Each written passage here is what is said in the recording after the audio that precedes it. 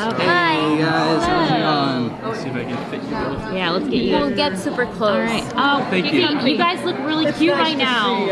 Yeah, but I know. It's We're not good going friends so in cute real on life. the show. I know. So can you guys talk about the dissolution of this romance? You know, I don't think it was meant to be from the beginning. It was just two broken teenagers that found something similar, and they thought they could do well together because of their past. But because wasn't they the do case. have similar lives. They don't belong in Dominion. They don't have parents. They're broken childs, and of course, you know, they find each other. But no, it didn't work out. Although I'm hopeful for the future. Yeah. I hope that maybe later in, I don't know, maybe season 3 or 4 they figure it out and no. What are you saying? knows?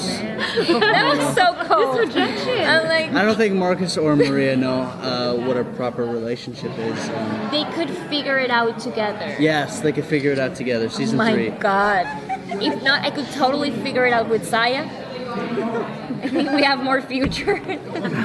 Sadly, I think we're staying close to the comics.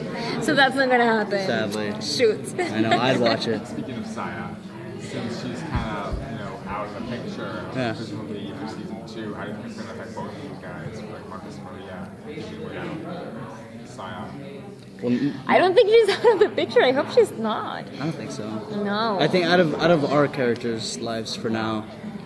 I don't Marcus, think she can. I don't think she can survive without us. No? You know, no. I don't think she can survive outside of King's Dominion. She needs to graduate valedictorian to be able to go back to her family. Right. So I do believe that for Maria, that breakup with Saya was the worst kind of breakup. It really took a toll on her and broke her heart in a million pieces, even more than Marcus. After Saya left her and jumped out the window, literally, she couldn't care less about Marcus. She's like, you know what, I'm done with you. I think Marcus was a bit relieved too. I mean, he wasn't ready to be in this kind of relationship. He didn't want to have to deal with anyone else's Well, shit. I saw him begging for forgiveness at the end of that scene. So, I mean, I don't know. I mean, For me, it was different. who wants to get caught cheating?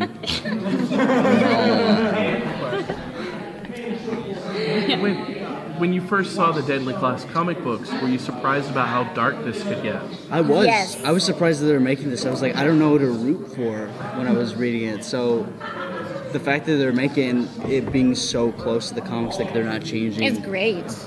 how graphic it is or how violent it is. I could not believe the last episode with the chainsaw.